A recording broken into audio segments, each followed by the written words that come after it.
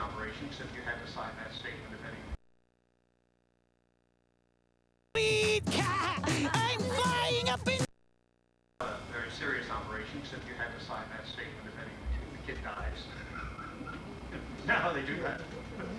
Make you feel good about bringing them in. And the doctors in all cases had I can recall in my own youth, the terror of watching that ether mask go over my face. I didn't mind the operation, but when I saw that big black mask coming, it was going to smother me. And so the doctors and I talked about that, and they said, well, it's a light plastic mask now, and we'll let you put it over their mouths. And of course, you have to be very cheery with the kids. You have an 8-month-old child there, and you're hugging him and doing all this other stuff. And I recall the first time I did that, the kid's eyes, as he realized what was happening, looked at me, and his eyes said, "You traitor." "You evil man." And I walked out of there completely shaken, because the kid had just, I said, well, there's nothing going to happen, I'm just going to put you on the table, and we're going to do this and that. And then all of a sudden I have to reach with my hand and put this plastic mask over the kid's eyes. The eyes have a way of saying things to you. And that film clip is a study in eyes as well, the trust and the innocence and the courage of those young men, as opposed to the fear in Eisenhower himself that it wasn't going to work, and that even though it wasn't going to work, he was going to lose 7 out of 10 of them. And yet the speech had to be heroic. The speech had to be calming. The speech had to be, well, don't worry. And yet inside was this inner turmoil that you get the chance to see later when the adjutant comes and says, it wasn't 70%, it was only 20. And you see in Stellich's face that he understands that even 20 is too much. There's another extraordinary moment earlier in the film which ties us to this book here and to one of the most puzzling things in human nature and in war. When Churchill calls Eisenhower in, Churchill's idea is that the British Air Force and the American Air Force will win the war by bombing every city in which there is a German soldier.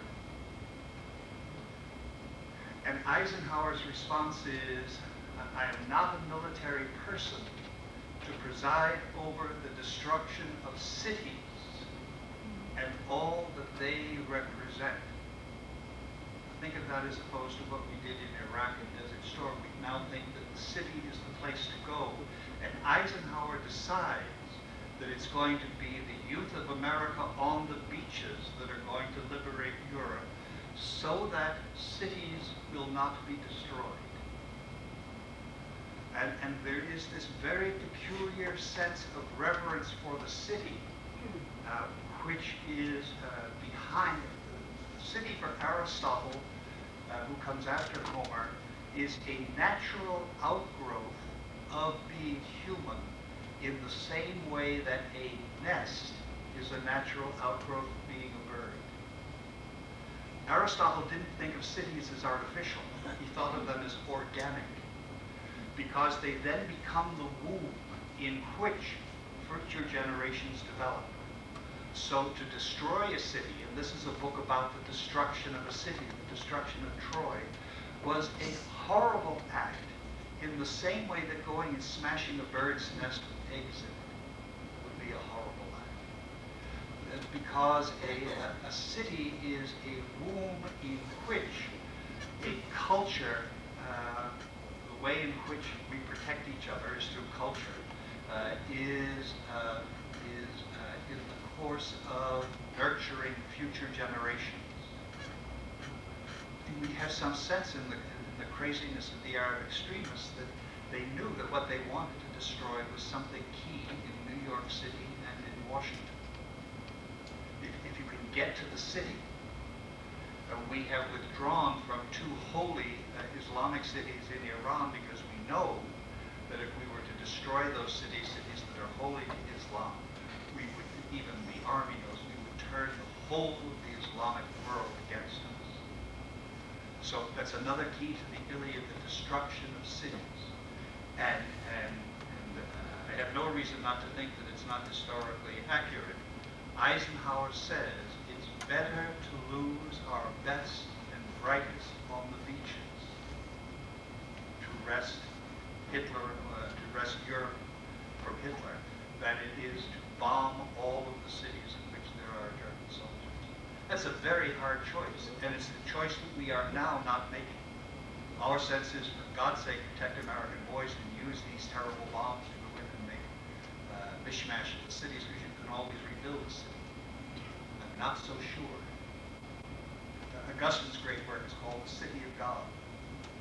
Cities are not just something extraneous. Anyway, we're going to have a beautiful treat here this morning because Sister Andre has agreed to say a few words about and read a beautiful meditation she wrote on the death of her father.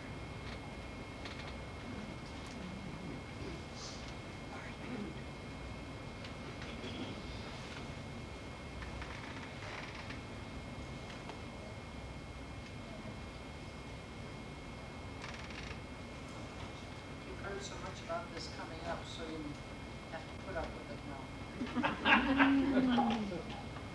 I wrote this because I wanted to, because it gnawed me for many years, and finally I didn't want to buy Easter cards this year, so I sent this as my Easter card to my brothers and sisters.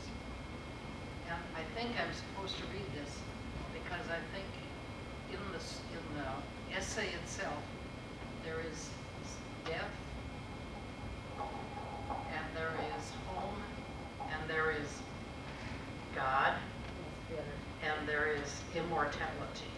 Did you hear all that? Okay. And I think the Greek values are in all of us, and they are in me too, and that's what's here. I called it Death Was a Welcome Visitor.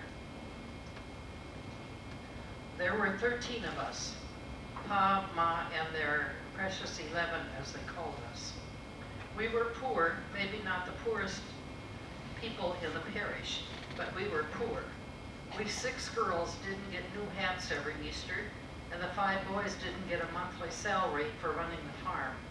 But we ate 3 square meals a day, and in between times when we felt like it. Pa and Ma put $2 in the collection box in church every Sunday, 20 or 25 on Easter and Christmas. We were a family, and as a family, we sure prayed a lot. We all sat on benches around the big linoleum-covered kitchen table and prayed out loud before and after meals. About 15 minutes worth of morning prayers were tacked onto our after-breakfast prayers. Our night prayers were like church devotions, candles and a statue and everybody kneeling there, praying on and on until you felt like it was one of those holy hours we had in our church on First Friday. It seemed natural for us to talk about death. We often did. We had a picture on our living room wall of a young, good-looking nun in a coffin. She was Pa's oldest sister. He told us she died a couple of months after she got the black veil, and he never saw her after she left home. The picture hung there year in and year out, and Pa would tell us kids, no sense being scared of death. Only thing that matters is how death finds you. Pa was in his middle 50s when he first got sick. He and Imelda, his 11th child, had rheumatic fever at the same time. Imelda had some trouble with it. Pa never got over it. By the time he was in his early 60s, he had a weak heart and a lot of arthritic pains. He got so he had to use all 4 limbs just to move around in the house. Every move gave him so much pain, he'd break out in a cold sweat. It didn't seem right that we could all be so healthy and our Pa was so full of pain. Between moves, he looked at the picture on the wall and prayed his rosary. Then, when Anthony got back from Korea and Andrew from Germany, he sort of gave up. One Friday afternoon in late April, Ma and the boys took him to the hospital. The doctor had said it was for a checkup. The next morning, the priest brought him communion. About 10 minutes later, the doctor came and looked him over. He told us Pa was saying his beads. The doctor was just going out of the room when Pa called him back. By the time the doctor got to the bed, death had found Pa. You never seen anything like it, like our family when we came into that room. I walked up to the bed and pulled the sheet away from Pa's face. He looked young, with the pain and lines around his mouth and his eyes gone. His whole body was so wonderfully, peacefully quiet at last. And I broke our awed, stunned silence when I said, "It looks like he made it." Mom put her hand on Pa's forehead and choked. "Papa, I wanted you so much, but I don't want you back." Then I took the rosary out of Pa's still warm hands and gave it to Ma, and she kissed it. Paul took Pa's watch off his wrist and gave it to Joanne. She put it to her ear and said, "It's still running." Then we all knelt down like it was in our living room and started to pray the rosary. When we said, "Eternal rest grant Pa, O Lord," Albert said, "Hell, you got it made, Pa, that's for sure." "Look, Ma," Andrew said, "he's wearing his scapular and it's Saturday." Ma said, "He always wore it," and we went on with the rosary. When we finished the rosary, Ma kissed Pa on the forehead again. Then we picked up Pa's suit, his shoes, and his hat, and went back to the farm. It felt strange just to leave him there alone. We were the happiest folks at the wake, Ma and 10 of her precious 11. Marianne is a poor Clare, and she couldn't get out for Pa's funeral. But my Benedictine sister and I made it. I never thought it would be like this at a family wake. Pa in his casket was in the living room. Ma went around like she was a hostess at a celebration in Pa's honor. She made everybody sit down at the table and eat something the neighbors had brought over. Every hour she'd come to one of us and say, "Now you lead the rosary for Pa." We kids went about feeling proud and victorious like it was Easter and we had a right to celebrate. It was as if we had to sing, "Alleluia, Pa's out of pain." He made it, Alleluia. The last day somebody went to Lawrence and said, "Your Ma sure takes it good." Lawrence looked at Ma sitting at the casket and said, "Why shouldn't she? Pa was ready." The last night, a lot of nuns came to the wake.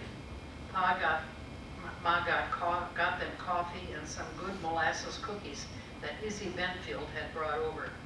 One of the nuns said, "You people take this so bravely," and Ma said, "Albert was ready." I told the children, "We'll be terribly lonesome." Anella was making coffee in the kitchen. We could hear her laugh in the living room where we nuns and Ma were sitting. Then Ma said, "Papa can do more for us now than he ever could." She looked towards the kitchen and said, "He's helping already." Anella laughed again. "That one," Ma said, "has been mixed up for 2 years now. Papa will help her find a nice Catholic man." That's his first job. One of the nuns, her stomach large with liver cancer, took Anthony aside and asked if she could be with Pa alone for a minute. Anthony said, "Sure," and moved everybody into the kitchen and the bathroom. After a little while, the nun announced, "I'm not afraid to die anymore. I talked to Albert and I'm not scared anymore." Everybody thought we would break down at the funeral when the priest said in his sermon, "We've buried a lot of good men here in the past 2 years, but today we are burying the best of them." We knew he was telling the truth. Out in the cemetery, we stood around the grave, Ma and her 10 of her children. We 2 nuns sang with the choir. The rest followed the prayers in their booklets. After the service, the relatives and neighbors filled the church basement for lunch. Ma took Imelda and Sister Jemana and me with her, and we went out to the kitchen to see if there was enough to eat. She asked about the potatoes and the meat. One of the cooks said, "Now, Nettie, you sit down. You've had a hard day." I thought Ma looked a little tired. Then Ma said, "Today is Papa's day. Like my poor Claire said, it's Papa's birthday into heaven. Albert and Lawrence came to the kitchen. Ma, they said, let's eat. With a tall, strapping son on either side of her, our little Ma walked into the dining room. Andrew asked Father to pray grace, and we all sat down for lunch. That's it.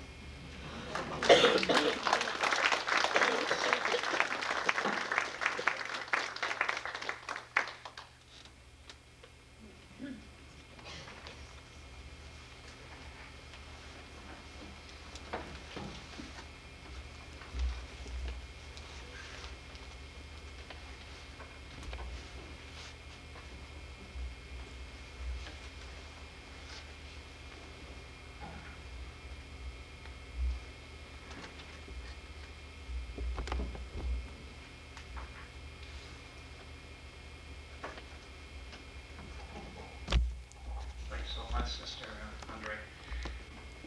That's a disguised version of the Iliad. The Iliad is about the same power of death to end a life, and about the need for food at the moment of death in those who survive, and about the love we saw yesterday of Andromache for Hector and her fear that he would, if he kept up in the battle, deny herself and her son of a peaceful life afterwards. And we want to look a little bit at that now. The Iliad does not have the sense of serenity and the sense of faith that is evident in the story that Sister Andre told. But there is nonetheless an extraordinary insight into human nature which emerges from the Iliad that makes it almost an essential of the educative process. I was telling somebody yesterday that one of the great sadnesses of life as it exists now academically, that this is a good college. And yet I don't think there are 10% of our graduates who leave this college having read the Iliad and the Odyssey.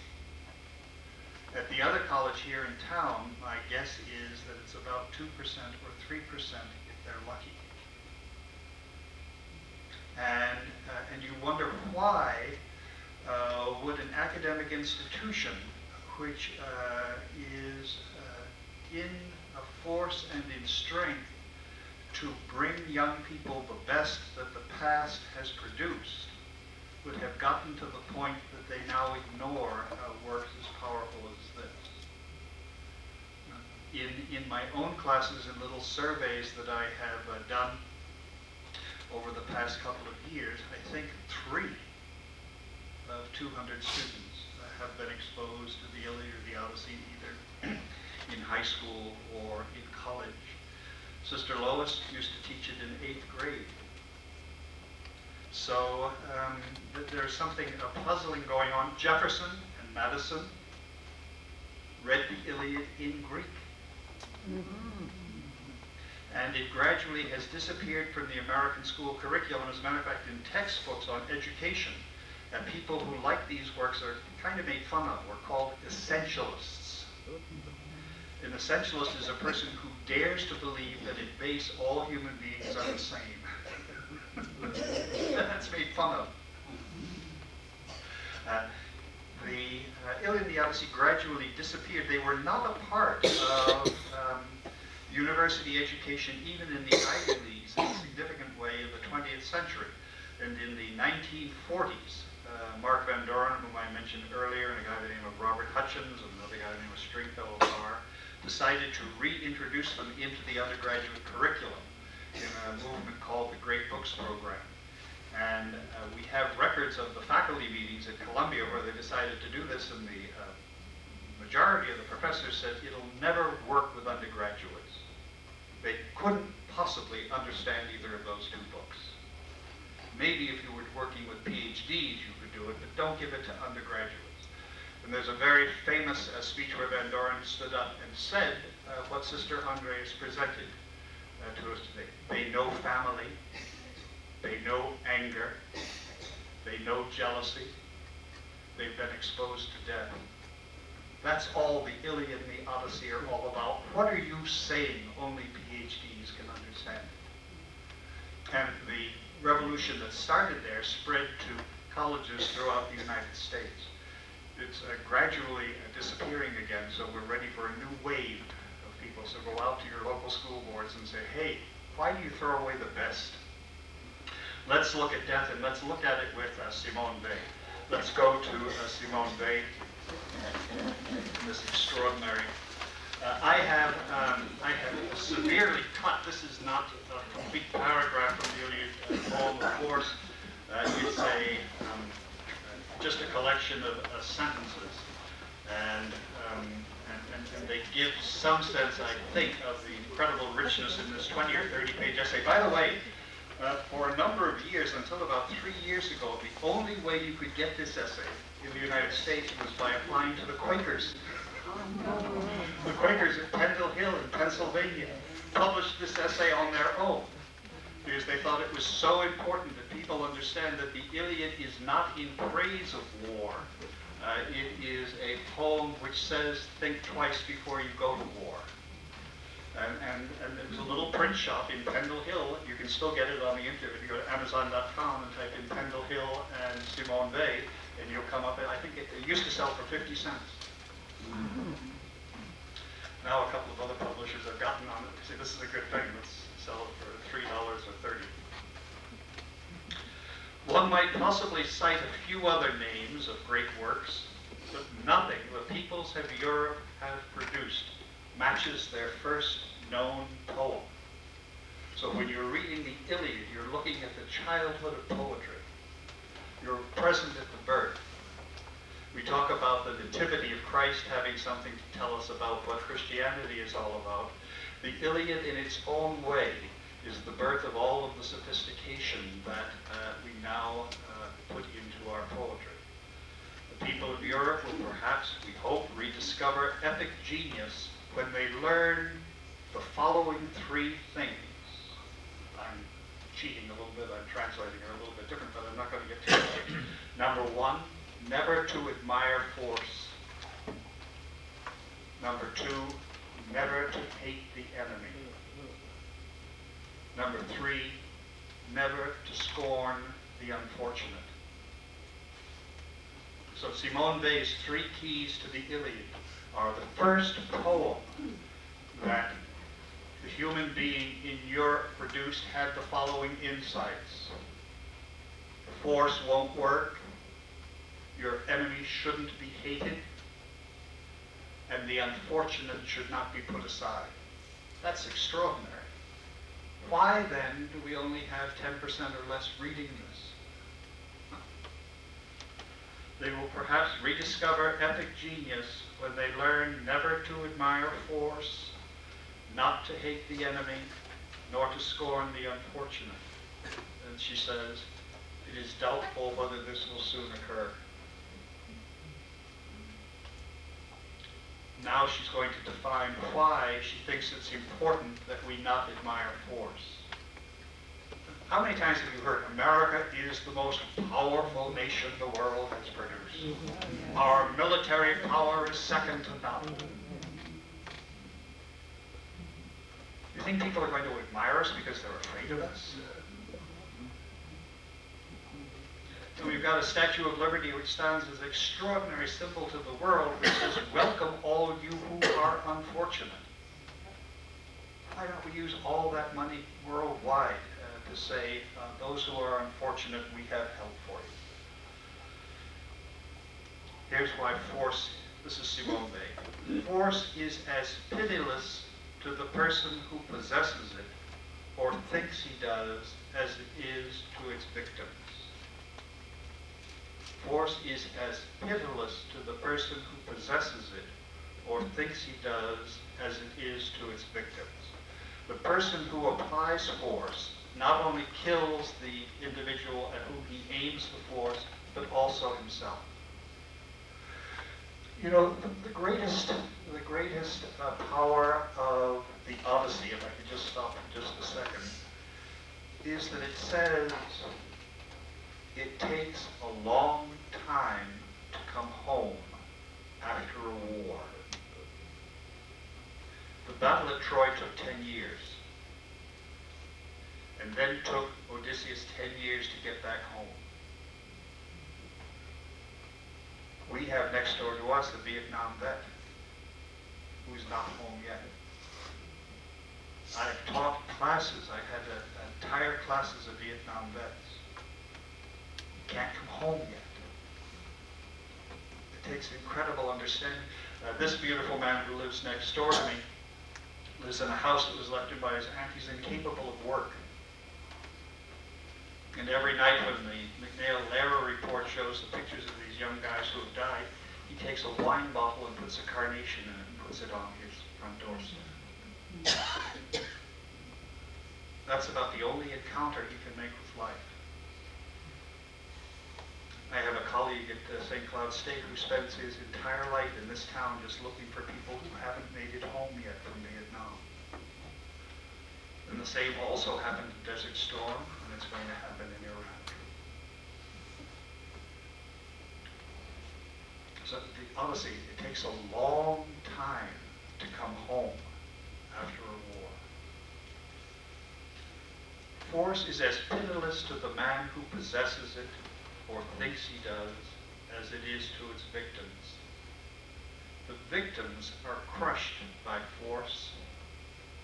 The person applying it is intoxicated with it. The truth is,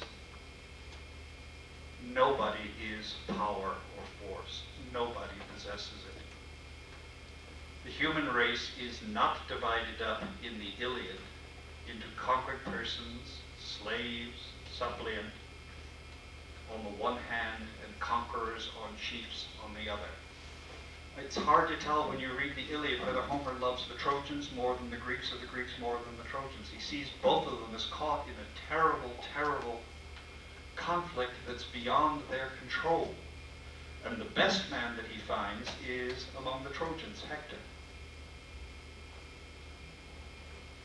And it looks in the Iliad, when you first read it, that there are people who kill other people, and looks like it's divided up into those who win and those who lose. It says if you read it carefully, there are no winners and there are no losers. People are just caught up in force which destroys them both.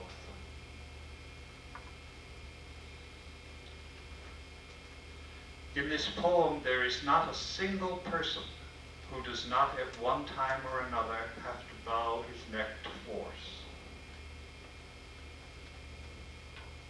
It's infinitely better on the moment of death never to have looked back and seen that you have squashed another person. There's a wonderful proverb, the good die easily. Those who have spent their lifetime crushing others don't. The true hero, the true subject, the center of the Iliad is force.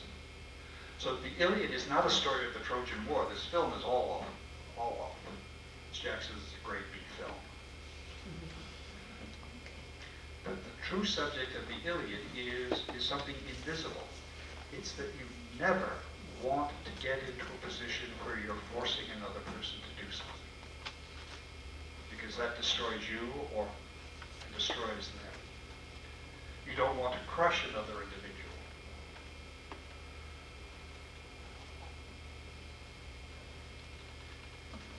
Force as man's instrument, force as man's master. Once you taste the poison